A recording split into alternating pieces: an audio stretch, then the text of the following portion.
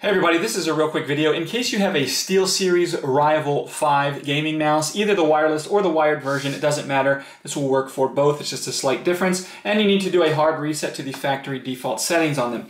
You're going to want to do this reset on the mouse for one of two reasons. The first one is troubleshooting. If the mouse is not working for some reason, like it's not connecting to your device, or it seems to be choppy or not responding or lagging and stuff like that, a factory reset can fix a lot of these issues. The second reason you might want to do this is if you're connecting it to a new computer, or just for whatever reason you want to wipe everything off of it, and so that you can set this up as a brand new mouse, this will work. So if you have the wired version, you just need to unplug it from the computer, and if you have the wireless version, you just need to turn it off.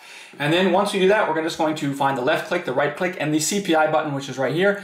We're just going to press and hold those three buttons simultaneously while we either plug our mouse back in or turn it back on. And just continue to hold, once we do that, for about 5 seconds, those buttons, until the mouse starts to blink, indicating that the reset is taking place. You can go ahead and let go, and then set this mouse up like a brand new mouse.